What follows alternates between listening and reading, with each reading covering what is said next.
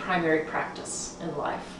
That by fully loving ourselves, life unfolds beautifully. Unfortunately, most of us don't know how to do that yet. So one of the key components in fully loving ourselves is giving ourselves full breath. And that is really a simple thing, but most of us, again, don't know how to do that. So this clip will show you a very powerful and simple breathing activity called the yes breath that my colleague Maria Merloni is going to demonstrate for us, and then we'll tell you some of the good reasons for practicing yes breath on a regular basis.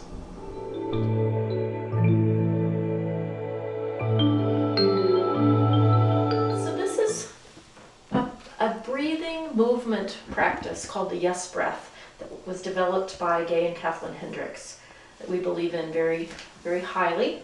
So what we do, and Maria's going to demonstrate it here, sitting in the chair. So if you notice, she's not sitting with her back up at the chair. She's kind of sitting toward the front end of the chair.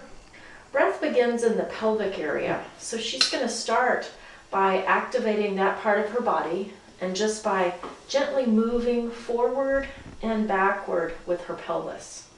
She's actually on her sit bones, those bones underneath her glutes.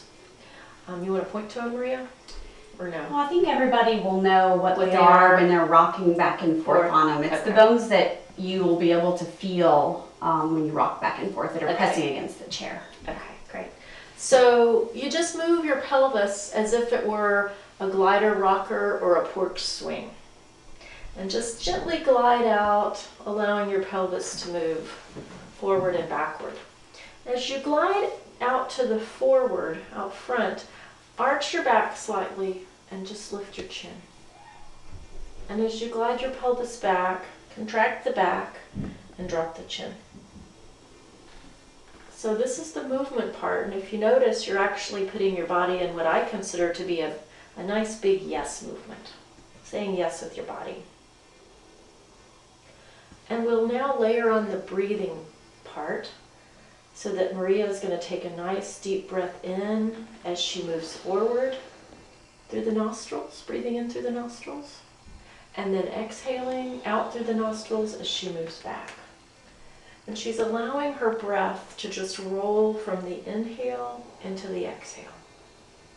Almost like your breath is a car on a Ferris wheel, and it just goes up to the top of the inhale and then rolls down the other side into the exhale.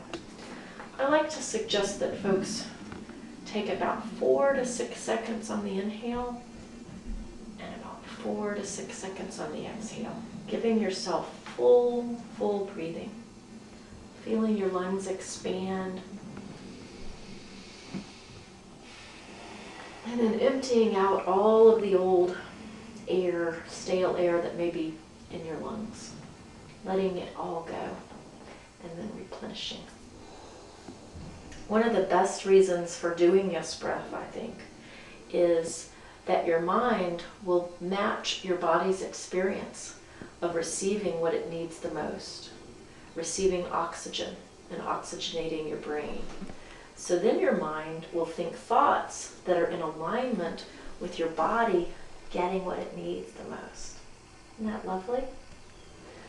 The opposite, unfortunately, is also true, that if we restrict our breath, then our mind can match that body experience and begin to produce thoughts and eventually realities that are in association with restricted breathing. So I won't spend much time on that, but I just want to highlight how important it is to oxygenate ourselves, to give ourselves fully what we need, and then think thoughts and ultimately create realities that are in alignment with fully breathing.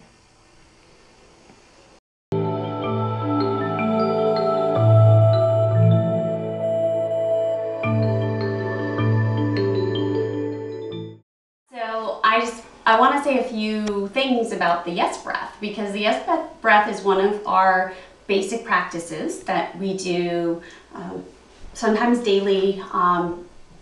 In our group, we have a section at the end of each group where we do the yes breath and we do a loving yourself meditation. And what I specifically wanted to say about the timing of the yes breath, you probably heard Karen talking about 4 to 6 seconds on the in breath, 4 to 6 seconds on the out breath, is that when a person slows down their breathing to that extent, it actually becomes physically impossible for their body to release stress hormones. So that is really important. You know, we talk to a lot of people who have problems with anxiety or problems relaxing, and it's actually, you could even say foolproof. To do the yes breath, your body will calm down. So I really like to tell people that, because it just shows how valuable it is. Mm-hmm. The yes breath.